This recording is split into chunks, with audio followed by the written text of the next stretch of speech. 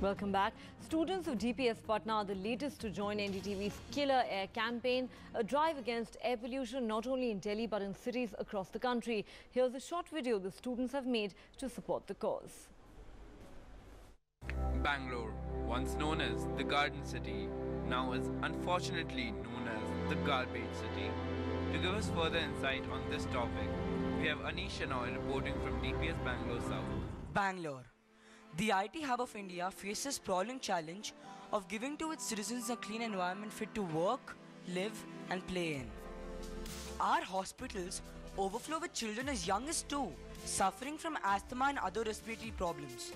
Our studies have shown that over 20 million citizens of India have been suffering from asthma due to particulated matter pollution. How does air pollution play a negative effect in your life? The smoke in the roads, you can feel it. You go into any congested area, you would find, the air what you're breathing in lacks oxygen. In traffic jams, a lot of vehicles emit these fumes that aren't good for the environment, right? Think of that around the world. The smog from factories, the greenhouse gases and the open burning of garbage lead to the degradation of the quality of our atmosphere.